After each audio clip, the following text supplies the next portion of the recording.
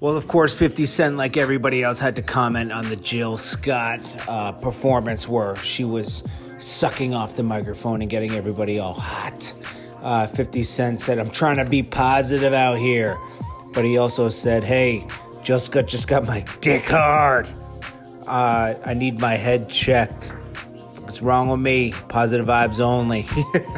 Jill Scott was giving an ultimate performance that night, and we all appreciate it.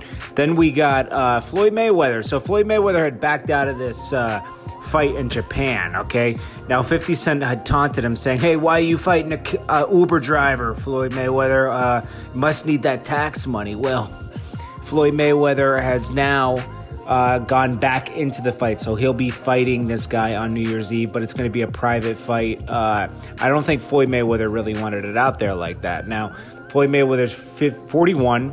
This guy's like 20. So, and he's a kickboxer. Now, there's going to be no kicking or anything. It's going to be a private event on December 31st. And Floyd Mayweather's commented on it, and we'll have to see. He said Tasha Nashawaka at 20 will have the chance to knock out Floyd Mayweather. Obviously, Floyd Mayweather wouldn't take a fight where he'd get knocked out, but it's going to be a casual sparring match. This will all happen December 31st, and it will cost $100,000 for each ticket. So each costs, the fight will cost 100,000 yen. The cheapest seat is $7,000. Oh, no, 7,000 yen, so $60, $900 each. I don't know. This might not be such a crazy opportunity for Floyd Mayweather. This is weird. Maybe but he knows what he's doing. So we'll have to see what goes on with that. Then we have, what's the last thing we got here? I think that's it. Oh, no, yeah. Then we got Dallas Austin. Okay, so that's Chili's baby father.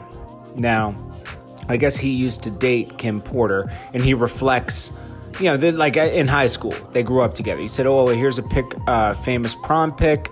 This is the hardest post I've ever had to do. My mom, Kim's mom, was pregnant with us at the same time in Columbus. I have never known life without Kim Porter since kindergarten through all lifelong experiences in high school, having matching BMWs or her being the biggest believer in me, making it as a producer, and us getting out of Columbus to be somebody. And we made it. We were inseparable. I feel like a part of my soul has been taken away." Very sad, man. And he said, I know God is perfect, but sometimes even perfect can make a mistake. I send prayers out to the kids and family and my brother Diddy. This is a hard one. Prayers out to Diddy, man. This must be very hard for him. Anyways, guys, hit that like button, hit that subscribe button, and I'll check you guys on the next video. Peace.